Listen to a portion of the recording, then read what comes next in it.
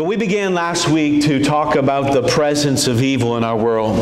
In this series of lessons called Avoiding Confusion, we're studying cultural issues of the day from a biblical worldview. One of those things we talked about recently was the sanctity of life. And Robert even spoke to that and his belief on that, and I thank God for that. But today we're talking about the presence of evil.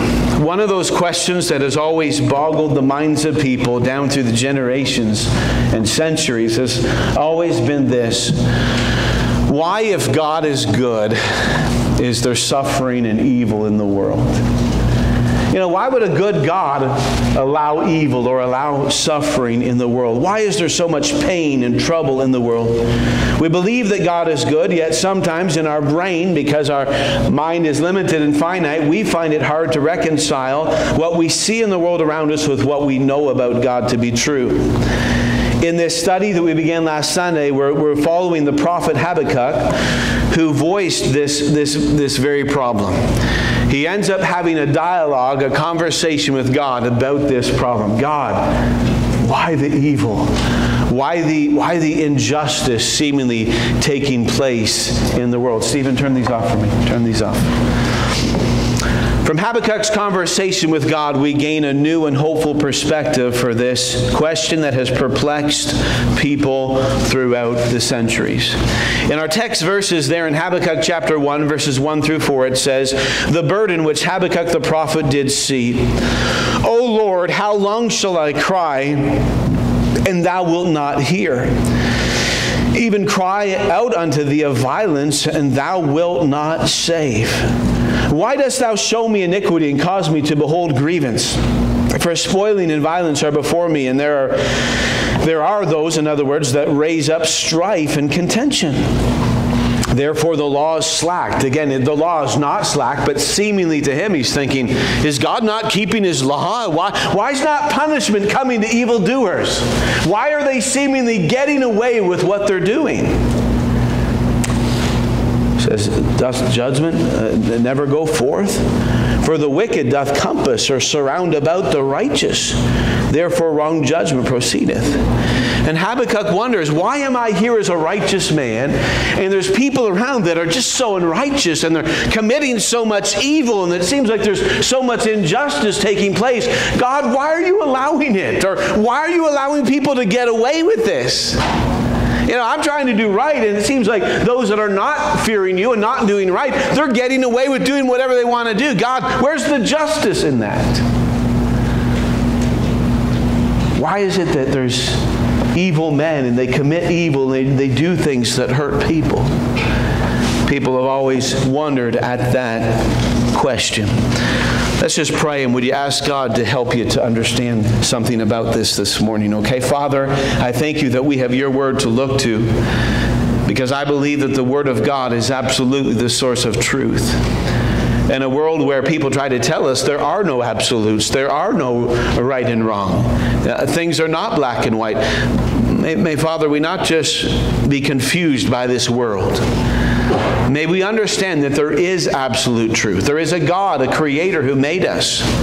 There is a God who we're accountable to, who we will stand before one day. And Father, help us to know that right and wrong is not based on our personal opinions or personal feelings.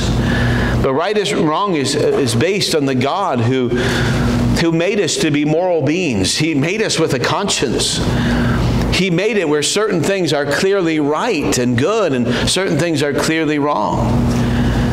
And Father, just give us some understanding through this lesson about injustice that we see and evil that we see, Lord, to understand why it is that wicked men commit evil deeds and do evil things. Our heart is always sad when people are the victim of some act of hatred or some act of selfishness, some act of physical abuse or taking advantage of someone. Lord, all of these things break our hearts, and God, they break your heart.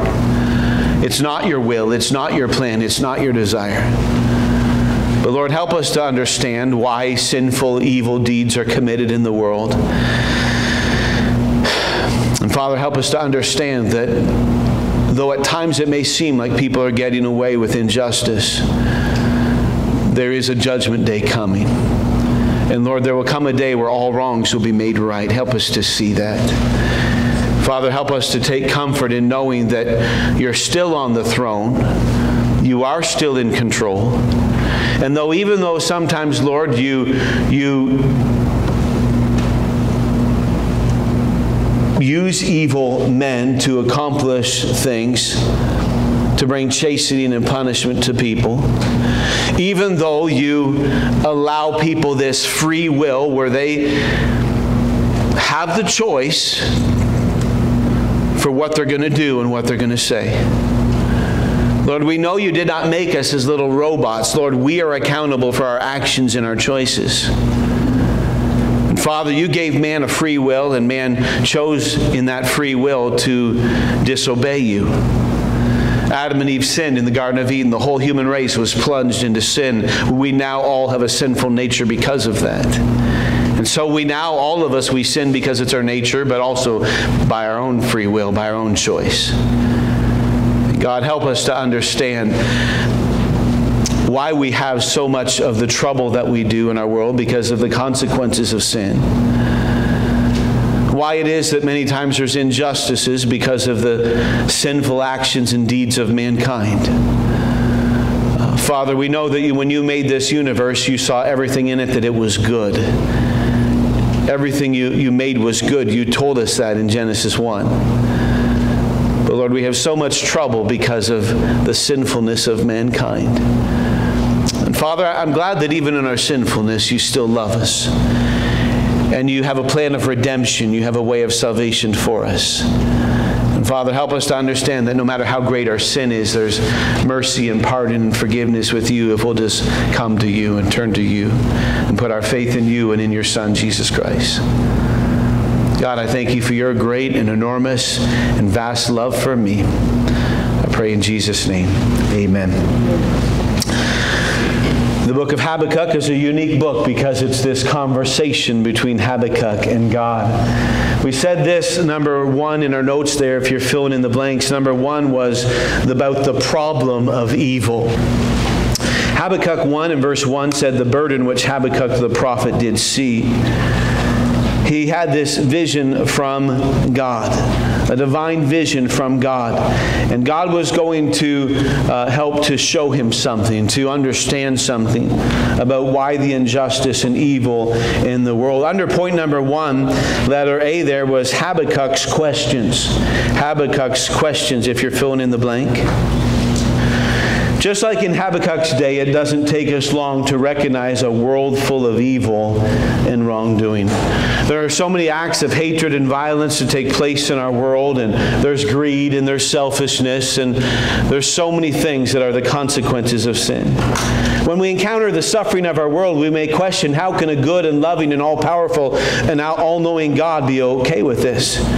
We even gave an example last week of Epicurus and some of the things that he said, just really questioning God.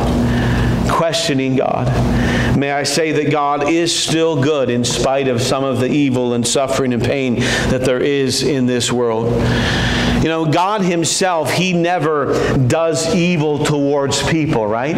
We have trouble in the world. We have evil in the sense that we have trouble in our world, and we have the consequences of sin, and we have great suffering and pain that comes because of the sinfulness of mankind and the choices of mankind. But God is never up there with some vendetta against you, just seeking to do you evil, to try to hurt you or harm you or to do you wrong. God is holy and righteous and perfect, so there's never something that he could do towards you that would just be him in selfishness, or him in unkindness, just wanting to destroy you. Now, because God is just and holy and perfect, there are times that in his justice, he does bring just judgment. You see, judgment is only just and right if God gives people what is fair, what is equitable, what they deserve, right? Would God still be good? Would God still be holy? Would God still be righteous if he allowed people to just sin and do evil and there was no consequences for sin? If wrong could be done and there was no justice, well, he wouldn't be just any longer. Sometimes, though, justice doesn't come on our timetable. We may look at the evil around us and people doing wrong around us, and we wonder, where's the justice? Or especially when it gets real personal, that's when it really bothers us, right? Wait a minute, God, somebody hurt me. Somebody wronged me. Where's the justice, God? Aren't you going to punish them? That tends to get us the most upset when injustice happens to us and somebody hurts us, somebody wrongs us. And we wonder, God, won't you punish them? May I say, because God is holy and righteous and because He is a just judge, one day everyone will be judged. I'm so glad that when it comes to my sins were already judged and the penalty paid for. The punishment was made on the cross of Calvary. And the truth is, the punishment was made for all men's sins on the cross of Calvary. You know, the only one who one day will have to stand before God at what we call the great white throne judgment and take their own punishment for their sins are those who have rejected God and rejected God's Son, Jesus Christ. Because you know what? The God of the Bible, the God of heaven, our Creator, He has made a way of salvation and escape for every one of us. He actually let His only begotten Son, Jesus Christ, He sent Him from heaven down to earth to die on the cross of Calvary, to take the punishment for sinful men and women and boys and girls so that we wouldn't have to be punished for our sins. To all who will believe on the Lord Jesus Christ, you'll accept Him as your personal Savior. You can know, my sins are forgiven. My sins are erased from off of my record. You know, the Bible tells us in the book of Corinthians that Jesus Christ, who knew no sin, He actually became sin for us. He was taking all of our sins upon Himself when He died on the cross of Calvary. You want to talk about injustice? There has never been a greater injustice than the fact that God's Son, Jesus Christ, He died on the cross for our sins. He was innocent. He had done nothing wrong. Pontius Pilate said, I find no fault in Him. Nothing wrong with Him. Why then was Jesus crucified and killed on a tree just outside Jerusalem? It was for the sins of mankind. It was for the sins of the world. You see, Jesus knew even 2,000 years ago that one day Brian Johnston would need a Savior. He knew that I'd be a sinner and I would need my sins to be forgiven. And He knew there'd be no other way of escape for me unless He came and took the punishment for my sins. If He didn't do that for me, I'd have to stand before God and take the punishment for my sins. That would only be just. That would only be right. But you see, because God is both perfectly holy and righteous, and also a just judge, knowing that sin must be punished, but that He is also a loving and merciful, kind God, long-suffering and patient and wanting to redeem us, wanting to save us, wanting to bring us to Himself.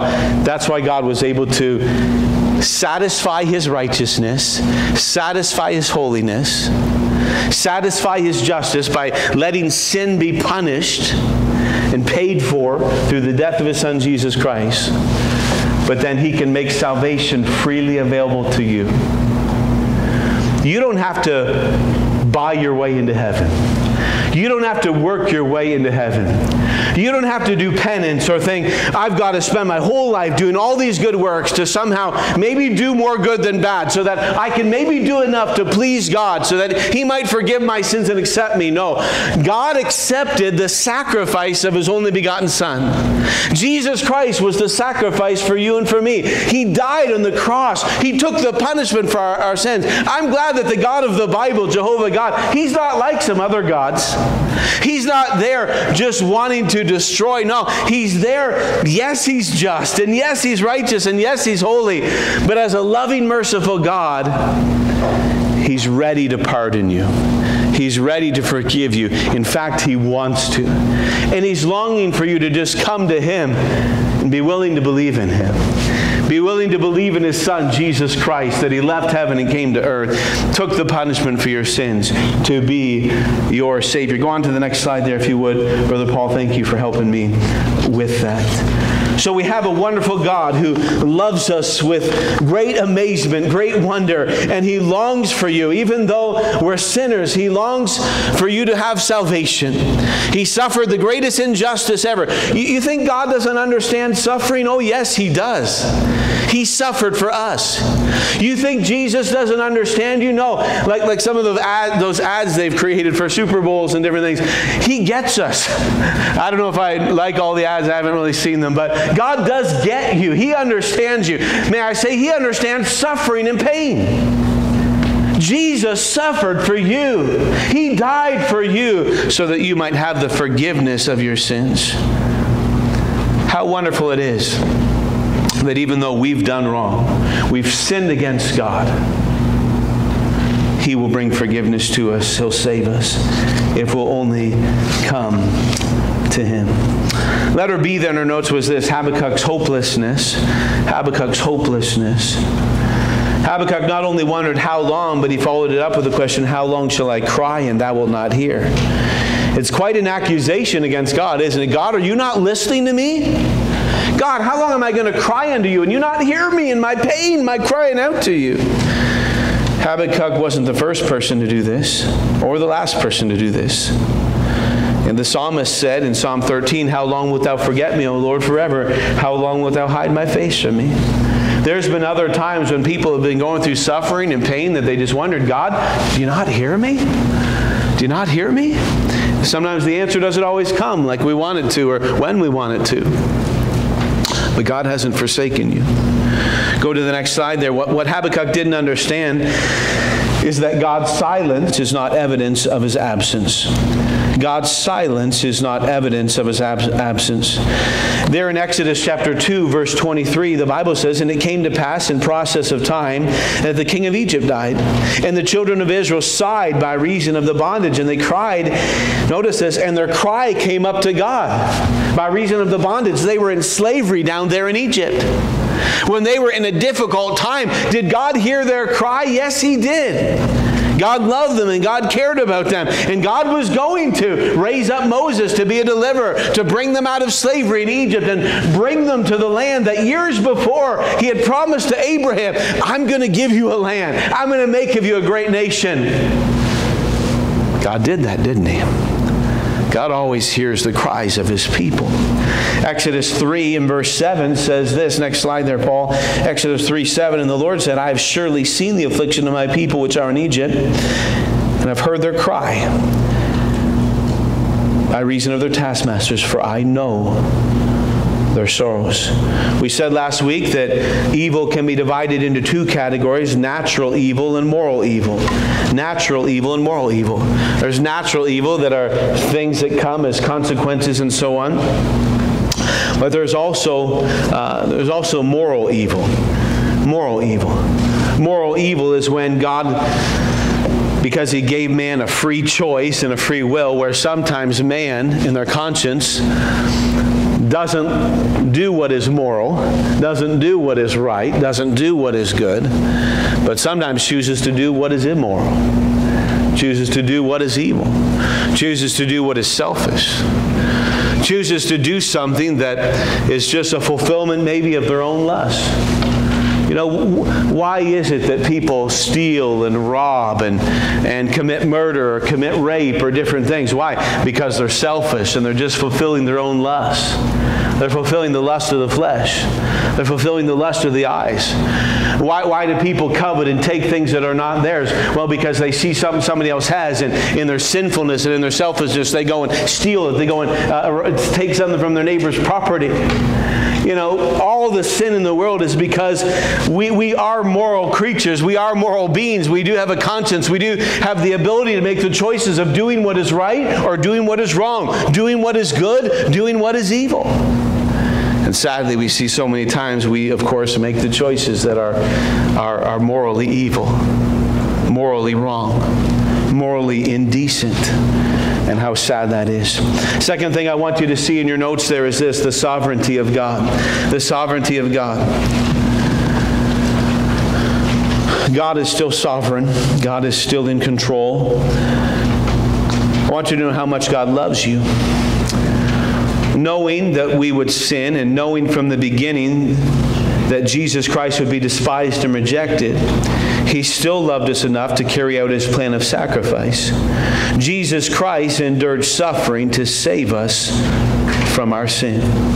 As I already said, God had predetermined, even before the foundation of the world, that He would send His Son to be the Lamb of God that would take away the sins of the world. Jesus Christ, like a lamb sacrifice the Jewish people would make as regularly to make atonement for their sin, Jesus Christ would become the ultimate sacrifice. The Bible describes Him as the Lamb of God who takes away the sin of the world. He was crucified. His blood was shed. He was killed there on the cross of Calvary. Why? To take the punishment for my sins, to atone for my sins, so I could have the remission of my sins remitted, the payment's been made, and now my sins are gone from my record. Gone, gone, gone. Yes, my sins are gone. Why? Because Jesus paid the penalty for my sins. Praise the Lord for that. God gets us. God understands suffering. He experienced it for us so that we could have salvation. Letter A in our notes there, this is where we stopped last week, is the providence of God. The providence of God.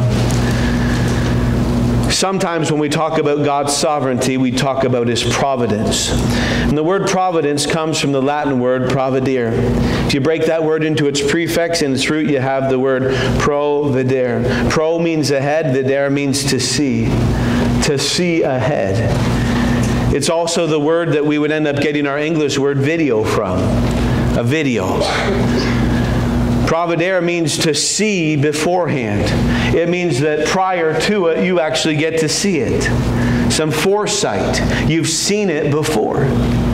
God's providence, though, is actually more than just this definition gives us. It is more than just simply foresight or seeing things ahead of time. Next slide there, if you would. God's providence means that He previews or sees ahead, and He also provides for what will come. God sees ahead, and God knows what is coming in our lives, and He will provide what we need in that time if we will seek Him. God's providence is a combination of His sovereignty or His rule and His foreknowledge. We could say that God not only sees ahead how everything will fit together, but God actually plans for it all to fit together. It was this providence that God drew Habakkuk's attention to in answer to Habakkuk's accusations or charges against God. God, do you not see? Do you not hear? Do you not know what's going on? And Habakkuk is accusing God. But God tries to bring Habakkuk's attention to the fact that God has some foreknowledge and God sees. And yes, there are times where God allows certain things into our lives, but it's always for His glory and it's always for our good. Do you know that even if sometime a little bit of chastening had to come into your life, it's for your good? It's for your good. You know, we live in a pretty messed up world that really says you should just let children go up, growing up, thinking whatever they want to think, doing whatever they want to do. They're their own master. They can just decide for themselves based on their own feelings what's good and what's right. And whatever's right and good is whatever's right for me. Whatever's good for me. Does civilization function very well if everybody does just what's good for me? Just what's right for me? Just what's best for me? No, we're to consider our neighbor, aren't we? We're to love our neighbor. I restrain myself from some things. Why? Because I don't just live according to what's good for me, right? Right means I live with an accountability to God. Right means I'm going to treat my neighbor a certain way. Right? Scriptures teach us we're to love God with all of our heart. Scriptures teach us we're to love our neighbor as ourselves. We don't get to just live life and I can do whatever I want, whatever's good for me. No. We live based on what's right according to God's rules, if you will, God's laws.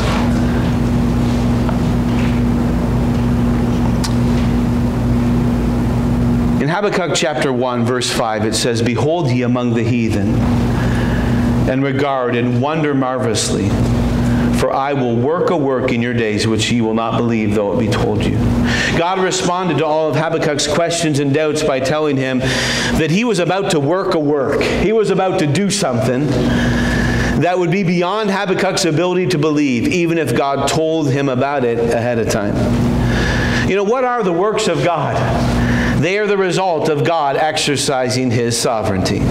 In Psalm 111, verses 2 and 3, it says, the works of the Lord are great, sought out of all them that have pleasure therein. His work is honorable and glorious. The reference here is to God's first recorded work in Scripture, and that being the work of creation. If you visit the Cavendish Physics Laboratory in Cambridge, England, you'll find this sentence inscribed above the door. It's a Latin translation of the verse there in Psalm 111, verse 2. The works of the Lord are great, sought out of all them that have pleasure therein. You know, God's amazing work in creation is not only the foundation for understanding science and things in this amazing creation, but it's also the foundation for understanding all of God's wonderful works, all of God's glorious works. There must be a willingness to seek out God, because everything He does is glorious and wonderful, and He's trying to accomplish His works in our lives. Go to the next slide. God's work in creation helps to give us context for suffering. The Bible tells us that God's original design was very good. Remember reading in Genesis? God created this and said that it is good. God made this on the second day and said, it is good. Third day, it is good. After all of His creation, He looked back and said, boy, it's very good. It's very good. Next slide there. Sin did not originate with God, and its consequences were not His original plan. But God does allow us personal choice. God knew, of course, the choice that Adam and Eve would make, but He made them with a free will. He knew the choice that they would make, and that's why He already had it in His plan that I'm going to send Jesus to be their Savior. They're going to sin against me and break fellowship with me and break off that relationship with me. I'm going to make a way so that they can come back into a relationship with me. They can be born again. They can experience new life, new birth, and have a relationship with God, their Creator. So sin did not originate with God, and its consequences were not His original plan, but God does allow us personal choice. One man said this: God is not the author of evil as far as sinful choices and so on. Neither, however, is He ever the victim of evil. Go to the next slide there. Oh, you already got it. Thanks, Paul. You're ahead of me. Evil entered the universe through Satan. Moral evil and so on, right? We understand it entered the universe through Satan and temptation coming and the immoral choice that Adam and Eve made. It would be misleading for us to say that God created Satan. Rather, we know from the Scriptures that God created Lucifer. Lucifer was a beautiful being who lived in heaven, one of the archangels of God. It seems to be that he led the music in heaven. The prophet Ezekiel described what a perfect being Lucifer was in the state that God created him. Ezekiel 28:15 says, "Thou wast perfect in thy ways from the day that thou wast created, till iniquity was found in thee." When Lucifer rebelled against God, his created state was lost, and he was cast out from heaven, becoming who we refer to as Satan, or the devil. And it was he who tempted Adam and Eve with sin there in the Garden of Eden. The Bible tells us this in Genesis 3 and verse 1. You got it in your Bible or maybe in your handout. Genesis 3 and verse 1. Now the serpent was more subtle. He was very sneaky, very deceptive. The serpent was more subtle than any beast of the field which the Lord God had made. And he said unto the woman, Yea, hath God said, Ye shall not eat of every tree of the garden? When Satan brought the temptation of evil into the perfect Garden of Eden, Adam and Eve fell prey to lustful desires. And their act of disobedience to God brought sin into the world and corrupted that which God had made perfect. Did God make Adam and Eve perfect in the Garden of Eden perfect? Yes, He did.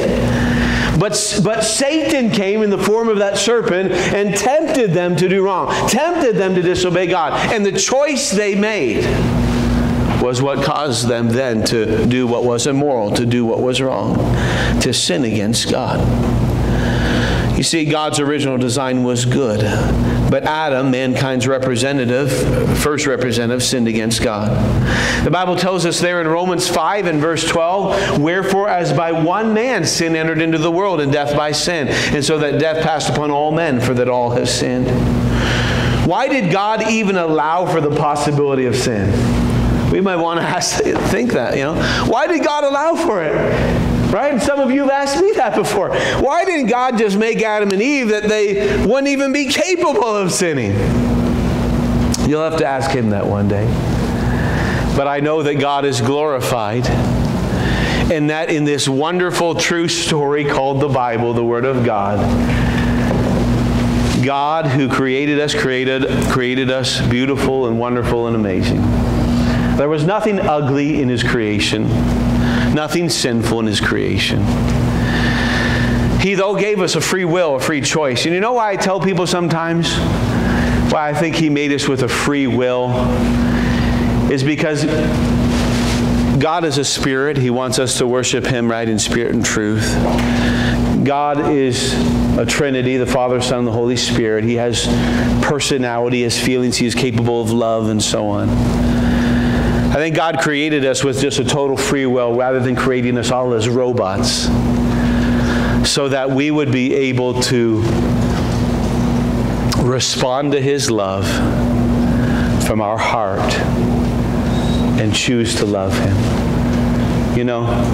What love and feeling would there be in it if God just made us robots, that everything we just did was because He made us a certain way?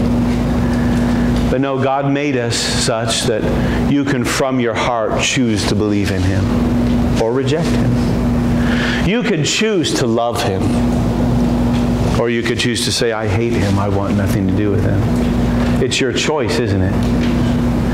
And to a God who understands love, a God who is love, the Bible says, He made it so that if we choose Him, it's from our heart, not that it's forced.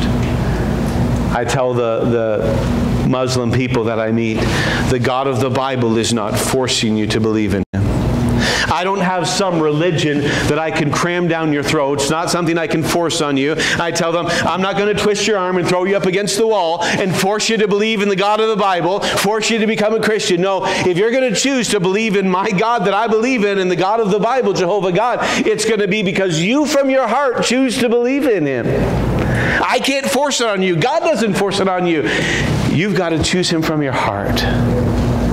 You choose to accept Him. Why did God even allow for the possibility of sin? Because He granted mankind a free will. God did not create sin, but He did create us with a conscience and the ability to choose. Since God created us for a relationship with Him, He did not create us as robots. For while there would be no sin without a free will, there would also be no love and feeling. In fact, if we look back to the reality that no system of belief can fully explain the presence of evil, it is also worth noting that no system of belief apart from God can fully explain the presence of good. No belief system, whether you believe in God or whether you say, I'm an atheist, I don't believe in God. None can just fully explain the evil in the world. But you can't explain the good in the world without God. Without God. While we do live in a world that has evil in it, we also live in a world that, even though it's in a fallen, sinful condition, has much good in it too. There's much good in it. Why is there some people that just love like they do? It's because they've got God's love in them. Why is there some people that know how to forgive and be kind? It's because they've learned from God how to forgive.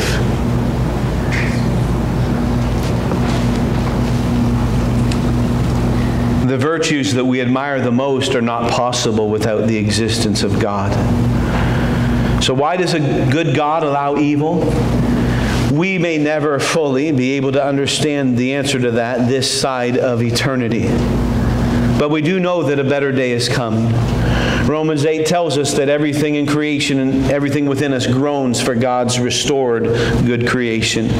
You see it there in your handout, Romans 8, 22 and 23. It says, "For we know that the whole creation groaneth and travaileth in pain together until now.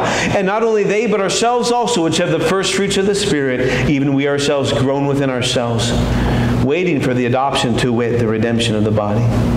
Quickly here, just look at letter B, the character of God. The character of God. After God told Habakkuk that he was going to do a marvelous work in the saving of Israel, he went on to explain a little bit of his plan. The Bible says there in Habakkuk chapter 1 and verse 6, it says, "For lo, I raise up the Chaldeans, that bitter and hasty nation, which shall march through the breadth or the width of the land to possess the dwelling places that are not theirs." In other words, God told Habakkuk, you're right. Israel shouldn't get away with the violence and injustice and evil. So I'm actually going to raise up Babylon to take God's people captive. I'm going to allow this trouble to come to Israel. Why? Because they've been turning their heart away from me so much. They've been forsaking the God of Israel. They've been turning their back on me. So I'm going to raise up Babylon and allow them to come in. And yeah, they're going to bring some trouble. Yeah, they're going to bring some evil upon Israel. But it's so that they might turn their hearts back to me. Because to know me and follow me and love me, that's the way that you'll be a blessed nation. That's the way that you'll be a blessed people. Is there some times where God allows some trouble or evil in the world because He's trying to get His people to repent, to turn to Him? Absolutely. He wants to shake us and get our attention. You know, how has God ever wronged us? How has God ever hurt us? He never has. But sometimes people go adrift. They go astray. Prone to wander. God sometimes does bring some things as a measure of chastening that we might turn our hearts back to Him. Habakkuk seems to get really confused at what God is saying. His first complaint was that God was letting people get away with doing evil. Now he hears that God is actually going to use the Babylonians to execute His justice upon Israel, upon them. And Habakkuk protests that. He says there in verse 13, "Thou art of purer eyes than to behold evil, and canst not look on iniquity. Wherefore lookest thou upon them that deal treacherously, and holdest thy tongue when the wicked devoureth the man that is more righteous than he?" Go to the next slide there. Habakkuk didn't understand how God, who is holy and pure, could use evil to accomplish His purposes. The truth is that God, in His amazing sovereignty, can use even evil to bring about good. Do you know the story of Joseph? Some of you know that in the Bible. He was hated. He was envied. He was mocked. He was beaten. He was sold into slavery. Even then, down in Egypt, he was wrongly accused. He was imprisoned, and he was forgotten about. Yet God revealed that there was a greater purpose in all of that suffering that Joseph went through and that Joseph endured. God put Joseph down there in bondage in Egypt for just the right time when God was going to exalt Joseph, bring him out of prison, and let him be the deliverer for His people, the deliverer for His nation. He would save them in a time of famine. God would give Joseph great wisdom and great favor down there in Egypt, that he would become a deliverer, really, for the world. You see, God had a plan. God had a purpose. And it seemed for a while, Joseph probably wondered, is God forgetting about me? No, God wasn't forgetting. God had a greater purpose.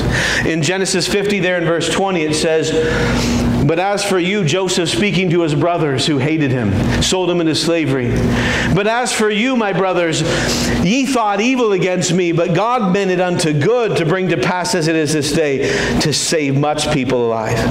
Have you ever in the middle of some time of suffering or difficulty or trial in your life thought, I just can't see the good in this? How is there any good in this? Just because you maybe in that moment cannot see the good, or I can't see a reason, doesn't mean that a reason doesn't exist.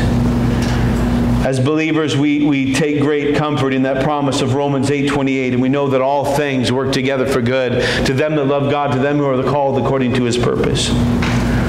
Sometimes in our pain, we think that Habakkuk thought, why doesn't God care? The truth is this: God does care. God does care. And God is going to do something. God is going to do something.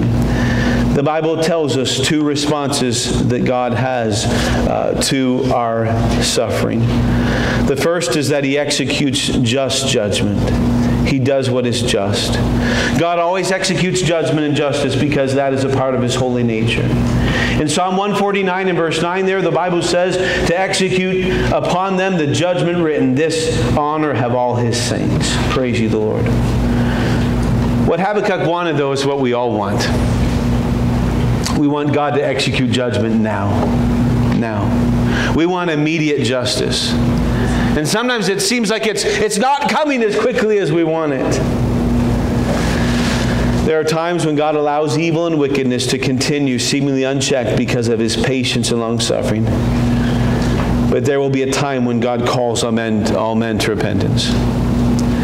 You know, we would like to complain sometimes. Boy, I wish we had better politicians. I wish we had a more honest prime minister. I wish we had this or that.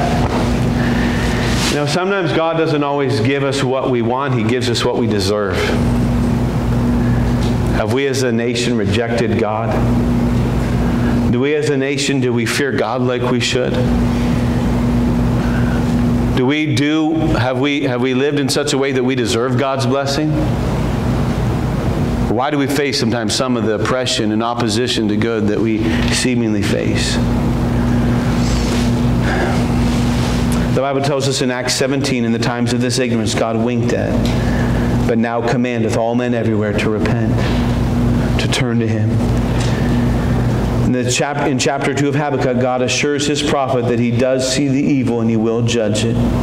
He specifically mentions greed and injustice and violence and drunkenness and idolatry. No evil will ever be committed without God being aware of it. And no evil will ever be unaccounted for by God. In Ecclesiastes 12 and verse 14 it says, for God shall bring every work into judgment with every secret thing, whether it be good or whether it be evil. We can always trust that God will execute judgment against evil. And it may not be on our timetable, but it will always happen. So God always executes just judgment. And lastly, He enters into our brokenness. In our brokenness, in our pain, He enters in to try to help us. The whole theme of the Scriptures is God's plan of redemption. It's the story of God who created a perfect world, but then sin corrupted that world. And then Jesus Christ, who is God in the flesh, He entered into our broken, sinful world to bring us redemption, to restore us to God, to bring healing and pardon and forgiveness of sins, to bring us back to God. Jesus understands suffering. In Hebrews 4:15 it says, for we have not an high priest which cannot be touched with the feeling of our infirmities, but was in all points tempted like as we are, yet without sin. Jesus came and He took upon Himself the form of a servant, was made in the likeness of men, being found in fashion as a man, He humbled Himself, became obedient unto death, even the death of the cross. Jesus understands suffering. He suffered for you and for me. Don't miss this truth. The cross of the Lord Jesus Christ is God's answer to the evil in the world. People so often ask, why do bad things happen to good people? Can I be real honest with you? The truth is that there's only really ever been one time that happened, and He volunteered for it. There was only one time where truly something bad and evil and awful happened to somebody who was perfectly good and holy and righteous. And that was what happened to Jesus. The injustice that He suffered. Innocent, clean, perfect, but He suffered for our sins. Why do bad things happen? We may not fully know, but we do know why not. It's not because God doesn't love us. He does love us. And He loves us so much that He chose to come down to us in our suffering, in our sinfulness, and to suffer with us, to suffer for us, so we could have salvation and forgiveness. Nobody loves you like God loves you. Nobody loves you like He loves you. And I hope that you'll come to know Him. Let's all bow our heads. Let's close our eyes. Heavenly Father, I pray that You'd help us to understand about this good and amazing and awesome God Creator who made us, who loves us, who made us with a free will and ability to make choices. God, we see so sadly that in the state of a fallen, sinful, broken world, there's a lot of evil choices that are made. There's a lot of selfish, sinful, hurtful choices that are made. And God, there is a lot of suffering and pain and trouble as even the consequences of sin. Sometimes we experience ourselves because of people sin against us. Sometimes other people experience it because we've sinned against them. Sometimes we live with a great frustration because of just the evil, sinful choices of people all around us in the world, and just seemingly how much more evil and wicked and corrupt our world is becoming. But God, may we understand that no one is ever truly going to get away with it. You are a just judge. You will execute just judgment. And one day, those that are seemingly getting away with evil and wickedness in our world, You will judge them for it. You will punish them for it. But Father, may we also see ourselves in this picture that though we may like to look at others and say, boy, they are so wicked and they are so evil and what they're doing is so awful, may we understand that we too have committed evil. We too have committed sins. We too have hurt other people. We've committed many injustices.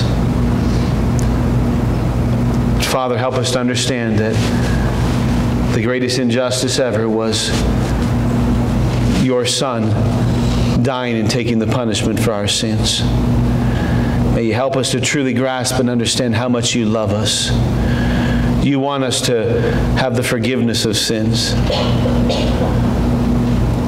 You understand our hurt and pain. You understand it so much You suffered and took pain and punishment for us so we wouldn't have to. Father, if someone does not know You as their personal Savior, I pray that they would come to You and trust in You, because only through You can they be born again and have this new birth and receive the gift of salvation.